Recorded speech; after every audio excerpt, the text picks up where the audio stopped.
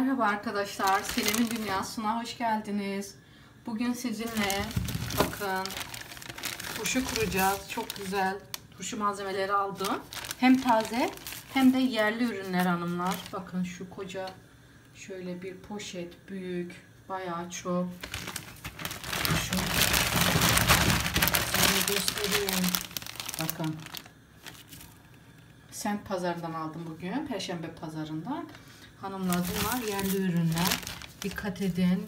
Ürün alırken yiyeceklerde şekillerine dikkat. Bakın şekilleri böyle şey gibi makineden çıkmış gibi değil hanımlar. Bakın her şekil sebze, her şekil ürün var. Böyle sadece makineden çıkmış gibi ürünler olduğu zaman onların hormonlu ithal ürünler olduğunu anlarsınız hanımlar. Bakın bunlar hepsi yerli ürünler hanımlar. Turşu kuracağım. Bir de önemli bir nokta, size yerli sarımsağı göstereyim. Bakın yerli sarımsak bu. Şöyle gördünüz mü? Şurada püskülleri var yerli sarımsağın. Şöyle göstereyim. Bakın bunlar da daha çok belli. Bunlar yerli sarımsak. Size bir de ithal sarımsağı göstereyim. Kesinlikle almayın. Sakın almayın. Sakın almayın. Biz de bilmeden aldık. Bakın şurada çöpleri yok. Gördünüz mü? Şunun püskülü var. Ne derler buna bilmiyorum. Şimdi söyleyemedim. Bakın şunun toprakta olan kısmı bu. Bakın sapı, çöpü, uzun.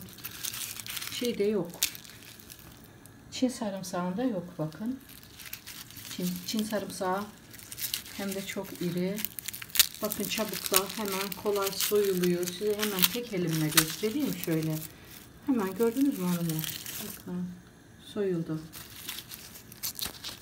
Şöyle tek elle soyuldu. Normalde sarımsak böyle soyulmaz. Bunu dediğim gibi bilmeden aldık. Ben turşuya koymuştum. Bir ay önce yaptım. Turşumda bunların mavi olduğunu gördüm. Rengi değişti. Kimyasal maddelerden dolayı mavi olmuş hanımlar. Böyle radyasyon santrallerine, böyle termik santrallerin kenarlarına ekerlermiş bunlar içinde. Radyasyonu çeksin diye. Radyasyonu çekermiş. Onlar için faydalı tabi. Tabi bu radyasyonu çeken sarımsakları da bize gönderiyorlar. Lütfen aklınızda bulunsun. Kuru fasulyeyi de öyle yapıyorlarmış. Kuru fasulyeyi de radyasyon çekermiş. Nükleer santrallerin kenarlarındaki tarlalara çekerlermiş. Bakın bu da yerli Türk malı Taşköprü sarımsağı hanımlar.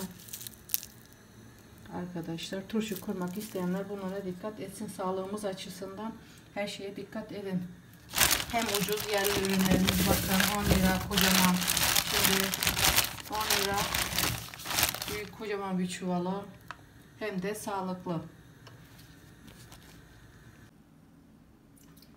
Evet hanımlar, havuçlarımı yıkadım hanımlar, soydum, başlarını çıkardım. Bakın temiz bir bidona doldurdum. Benimki ayçiçek bidonu. Benim cam bidonlarım yoktu elimde. Tabii ki cam bidonlarda yaparsanız daha sağlıklı olur hanımlar. Bunlar soyulmuş ve düzgün dizmeye çalıştım hanımlar. Arasında da küçük bir kase sarımsak koydum arasına, üstüne. Sarımsakları var hanımlar. Siz istediğiniz kadar sarımsak koyabilirsiniz. Biz bol sevdiğimiz için bol bol koydum ben içine. Ne kadar bol sarımsaklı olursa hanımlar turşular o kadar güzel oluyor. Bu da lahana olan hanımlar. Lahana ve üzerine havuç koydum. Lahanayı bir kabın içinde biraz hafif bir tuzla ovaladım. Sonra onu yıkadım. Direkt basabilirsiniz de. Ben sonra tekrar uğraşmamak için, kabarıklığı gitmesi için beklemek gerekiyor lahanada. Ama ben onu beklememek için hemen tuzla ovalayıp biraz öldürdüm bu lahanaları. Sündü biraz yani. Sonra üzerine havuçlarımı koydum. Bu kadar çok çıkacağını ummamıştım aslında. Burada da yine karnabaharlarımız var. Hanımlar, karnabahar, brokoli, havuç, kırmızı turp, kırmızı şalgam. Bunların hepsini yapabilirsiniz. Size vereceğim turşu ölçüsü kesinlikle garantili bir ölçü. Ben yıllardır uğraşırım. Asla hiç turşu yapamayan biriyim. Bütün her şeyimi evde yapan biri olarak yoğurdumu, kefirimi, her şeyi evde yaparım ama asla turşu yapamazdım. Bu tarifi çok sevdiğim bir arkadaşımdan aldım. Kesinlikle hanımlar birebir tutuyor. Asla bozulma olmuyor. Sebzeleri yıkadım. Karnabaharlarımı yıkadım. Ayıklayıp temizledim. Süzdürdüm. Tabii ki bunlar sirkeli suyun içinde beklettim yıkarken. Ondan sonra yine lahanamı sündürdüm hanımlar. Lahanayı bir öldürdüm tuzla. Sonra yıkadım. Sıktım koydum. Havuçlarda saplarını, köklerini hepsini temizledim. Eğer büyükse kesebilirsiniz. Benimkiler zaten küçük küçüklerdi. Yerli olduğu için bunlar küçüklerdi. Sarımsakları biraz zor soydum. Sarımsaklarım küçüktü. Yine dediğim gibi yerli olduğu için sarımsaklarım soyması biraz zor oldu. Hanımlar sadece püf noktası olarak ben arıtma suyu koydum hanımlar. Şimdi şişemde arıtma suyu var.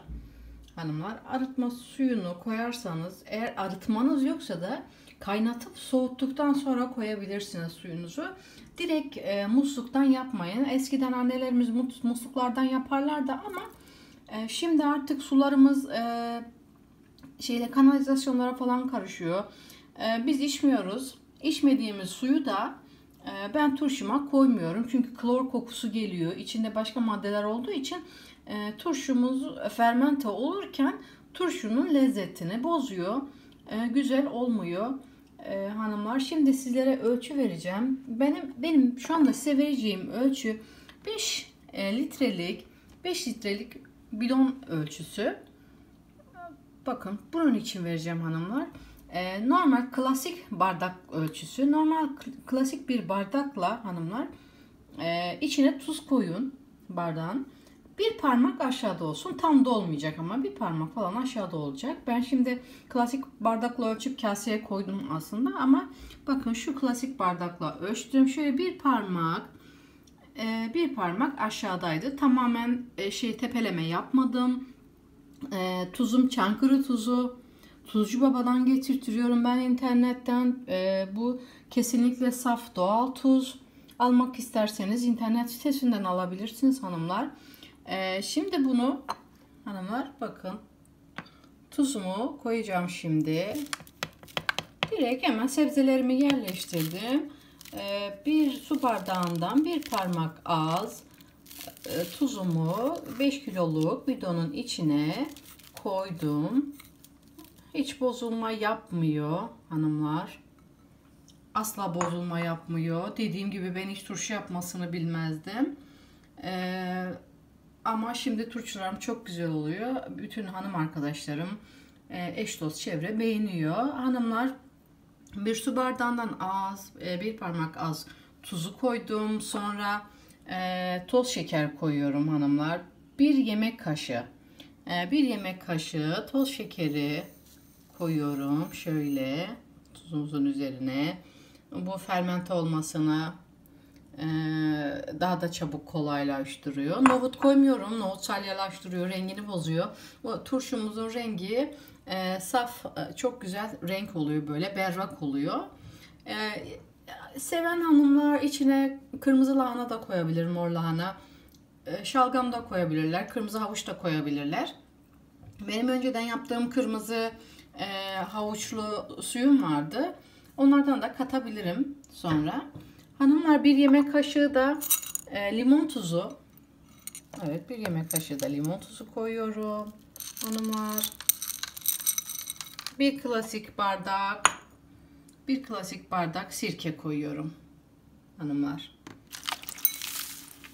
Sirkemi biraz döktüm. Tekrar üzerine eklerim. Üzerine de canlarım. Evet, ben arıtma suyu koyuyorum. Siz isterseniz yoksa kaynatılmış, soğutulmuş su koyuyorsunuz hanımlar. Bunu tamamen sebzelerin bittiği yere kadar dolduruyorum. Birkaç tane daha dolduracağım. Sonra ağzını kapatıyorum. Bir hafta, en fazla 10 günde turşumuz oluyor hanımlar. Yapmak isteyenlere Yapamayanlara, herkese tavsiye ediyorum. Kesinlikle garantili bir turşu ölçüsü. Hepinize, yapan herkese afiyet olsun. Hepinizi çok seviyorum. Eğer videomu beğendiyseniz beğeni tuşuna basmayı unutmayınız. Kanalıma geldiğiniz için hepinize çok teşekkür ediyorum. Hoşça kalın. Sağlıklı günlerde kalın.